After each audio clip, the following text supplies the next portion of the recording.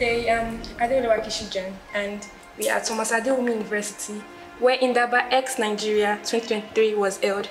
We have the keynote speaker, Professor Abejide Ade Ibijola, in our midst today. He's a professor of artificial intelligence and application at Johannesburg, South Africa.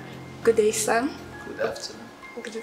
So please, what exactly is artificial intelligence and how does it work?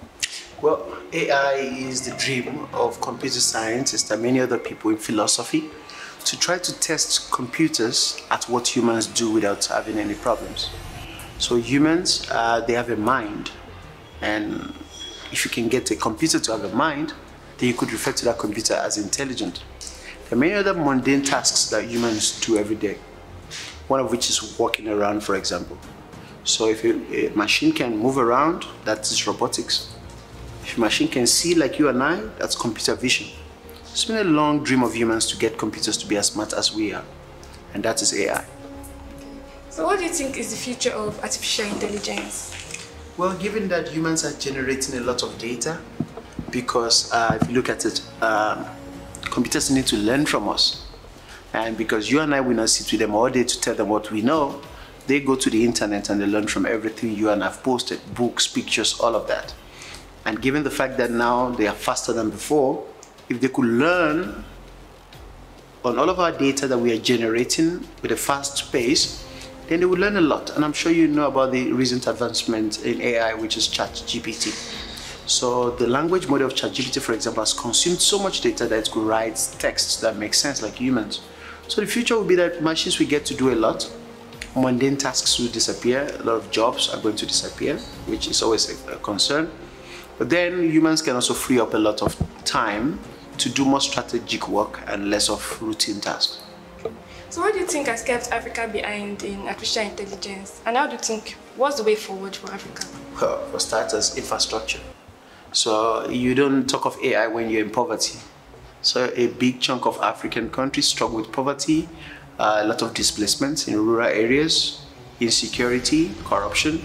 So most of the places you don't even find electricity there. You cannot find young people with access to laptops. And the quality of education is also not good. So before Africans can step to the scene and be part of this discussion, they need to sort all those issues out. And training needs to happen at the best form possible. Meaning young Africans need to be trained well to learn how to code, get exposed to all this AI infrastructure and technologies. And then we can begin to say we have a young population. That's a positive part. So we can equip this young population with investment in infrastructure and then let everywhere be a little bit more peaceful. Then we can have an agenda to be part of the AI discourse. Okay, so do you have any prediction on how long this will take, the solution? Great stuff. I think leadership would do it. Africa is very rich, so the money is here, the gold is here. Another aspect is data. So at Thomas Adewumi University, for example, the leadership of Thomas Adewumi University under Professor Francisca Oladipo is doing a lot of work in terms of making data accessible, African data sets. So training machines to understand Africa, we need you to get the data sets good. So in terms of prediction of how long it will take, leadership like that could be very paramount to that kind of discourse. So in my head, I wouldn't give it a time. I'll just say get a good leader, then the countdown has begun. Okay. So how was your stay in Thomas Adewumi University? Fantastic, beautiful people. My favorite part are the students. They are well disciplined. They move around like tactical force. They're always paying compliments on the corridors, and the management is doing a great job. I think given that the institution has been in existence for only 2 years, I would say that's the fastest I've seen growth happen, especially hosting something like IndabaX on that scale.